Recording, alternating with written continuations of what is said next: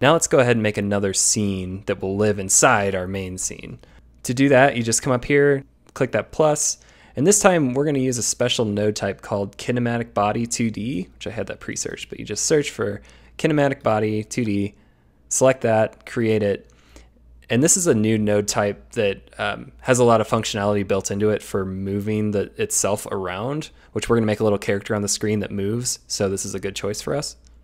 I'll go ahead and save this, and I'm going to call it hero.tscn. Save that. And same thing, just like we did before, I'm going to name this node hero.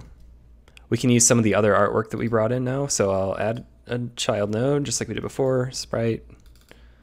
And I'll drag in our seed character. You'll see him appear on the screen here. Zoom in a little bit. And I'll go ahead and add another child, another sprite. This one's going to be our shadow. So we'll add our shadow over here, drag it into our texture. And now you see that it appeared at the right spot. This particular asset's cut in the same size as the character, but you can move it around. If you wanted to make it feel like he's levitating or something, you could do that. But if I put him just on the ground now, you see that the shadow is above him, which isn't correct. What we want is to reorder it so that the shadow is behind him. So that's kind of like your nice equivalent of z-index kind of thing. You just drag them the order that you want. One of the really cool things about Godot scenes is that you can run them independently. And so before, we've been hitting Command B or F5 to run the entire game, which is, starts with that main scene. But you can also hit Command R or F6 on PC and Linux to run the scene in isolation. So if I do Command R, right now it looks kind of silly, but Godot is just running an instance of our hero. And just like before, the positioning is kind of default center and all that. What I can do is take these layers and just move them kind of to the side. Now when I run the scene, you see the whole thing a little bit better. What we want to do is work on this scene individually, and then later we'll use it in that parent world scene. So let's get him to move around a little bit. Just like before, we're going to select hero in the scene tree over here, click this add script button. Again, Godot is going to suggest the name based on the scene, and we'll create this file.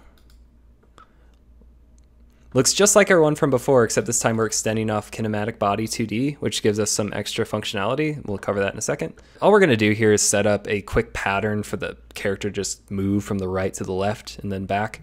In the future, we'll get into like user input and being able to guide the character around with controls and stuff, of course. But for now, we're just going to start kind of quick and simple and easy. So we'll say first a member variable called direction. And we'll just set that to a string of right. And then we can have a variable for controlling how fast the character moves. So how about speed? I'll just say 60. We're not going to use the ready function this time, so we can just delete it. So what we want to do is move this character a little bit on every frame. Like we saw before, we have this process function, but when we're using the Godot physics engine, which is what we're going to use to move this character around, we actually want to use a different function for that. There's a different one called physics process.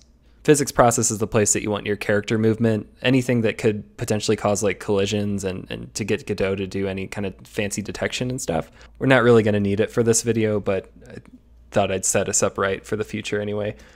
So in here we'll just say direction equals, if it equals right.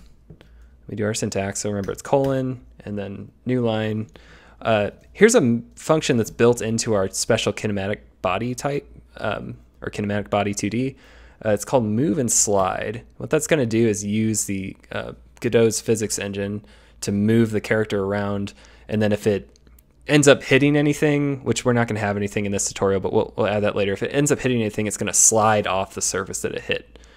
And for our case, we're just going to give it one argument here, and that's going to be a new class type called vector2. Vector2s in Godot are used for 2D math, and it's basically just an XY pair. So what we can do is say speed for our X, which is going to be the first thing that goes in here, and then just 0 to keep the movement. The second one here would be the vertical movement, but we're just going to keep them moving from left to right.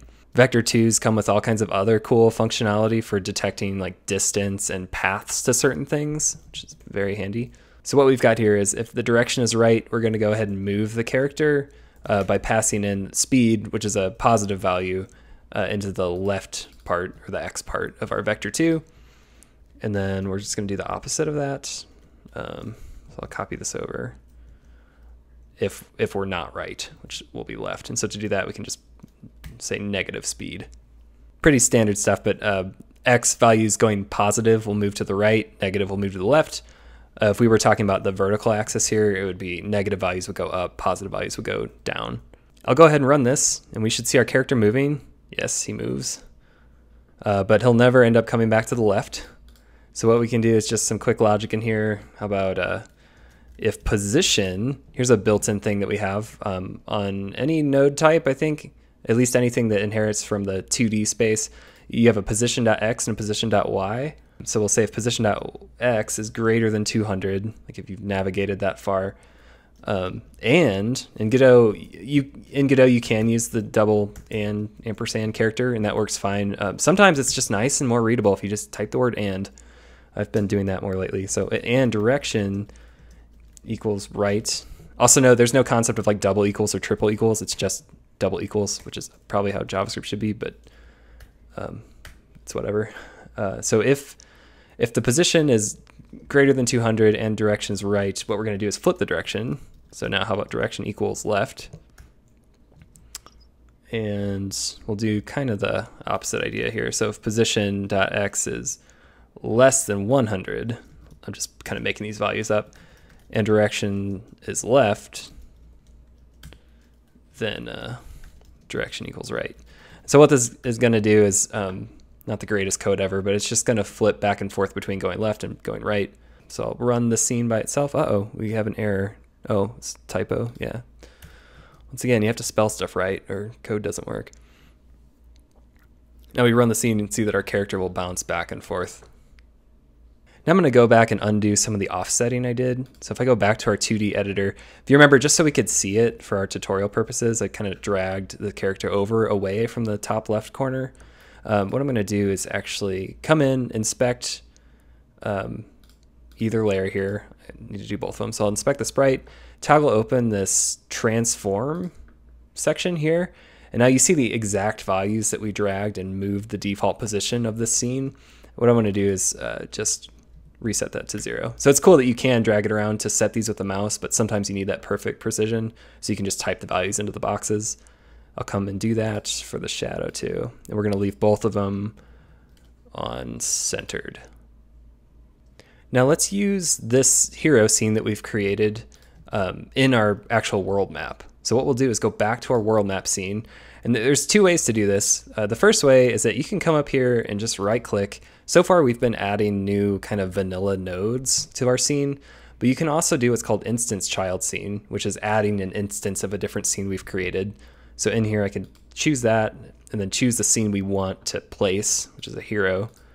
And so now in here, by default on the top left, we have this hero scene that's like already in the tree, ready to go, and we can move him anywhere we want. And then if we boot up the game, again, booting up the world map this time, there's an instance of our hero in here. Having like sub scenes baked into the tree like this sometimes is appropriate, but you can also dynamically place these instances with code. To cover that, let's just undo what we did. So we'll delete the node. And going back to our world map script, you can just click the little script icon here, or you can go to the script here and pull it up in the menu. I'm going to undo all this nonsense again. So we're just stuck with our ready. Just left with our ready, I suppose. And in here, what we're going to do is load up an instance of our hero. So I'll say hero equals load, which is a special function in Godot. And in load, you give a reference to the resource path. So if you look right here, we have our resource project directory. I'll close sprites. Right under here, there's a reference hero.tscn. And usually there's autocomplete, but something with my setup broke when I upgraded to this version of Godot. So I don't know what's up with that, but hero.tscn.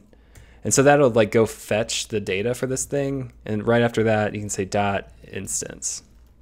And that'll create a new instance of a hero scene. To actually add it to the scene though, we use a special function called add child. And then we can just pop in our hero. And so now when we boot up the game, this ready function will fire. We'll grab a new instance of the hero and then place it in the scene.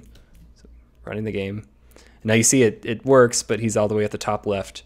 And so oftentimes maybe you're like spawning enemies, maybe you're dynamically creating item drops or something like that. You want to set the position of the thing where it should go. And so here we have our hero. We haven't placed it yet, but what we can do before we place it is go in and edit the position. So set position. We use our friend vector2 again. Again, that's just going to be like an XY coordinate. And then I'm just kind of making this up, but how about 150 and 80? So 150 pixels from the left and then 80 from the top. And now when we boot up the game, we should see the hero in the ish middle. There we go, close enough. One final thing I want to point out in this first video is that Godot has a concept of hot loading. And so what hot loading is like you make a change and then the change is reflected right there in the game without you having to stop the game and reboot it. That can be a serious drag on your workflow. So in here, if I go to the visual editor and I just change something, like I grab the shadow and pull it down I didn't stop the game, I just minimized it. Now you see that the changes I made are automatically reflected in the scene. This works really well for visual things like this shadow edit, sprite edit I just made. It can be great for tweaking UI so you can get it just right without having to like shut the game down and boot it up every time. It can also work for code. So if you change something in a loop, for example, like the game step loop, as soon as you hit save, your changes will be there and you don't have to restart anything. One thing I just love about Godot is that everything is Git Version Control friendly. So if I just pop open a terminal here, I've CD'd into the project directory. I can say git init, and it establishes a new Git repository, and then git status. And then see just here, everything that Godot does is stored in text. So you can just add it all, commit it, and then pull it down on a different computer if you're working with someone else, and it just works. It's awesome. So this is the end of my first video about Godot. Obviously, we just scratched the surface here. I do plan to do more videos on Godot. We have a lot more to cover as far as collisions and enemies and pause menus and gameplay, all kinds of great stuff coming up. If there's a specific topic you want me to cover, please let us know in the comments below, and I'll be sure to include whatever in the next video.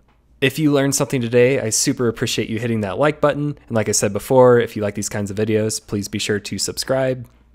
If you ever want to hang out and talk about game dev, we have a pretty active Discord server. A link to that is below. You're definitely welcome to come in and tell us about projects you want to make or are currently making. We'd love to hear about them. Thanks so much for watching. Hope you had a good time. I know I did. I'll see you in the next video.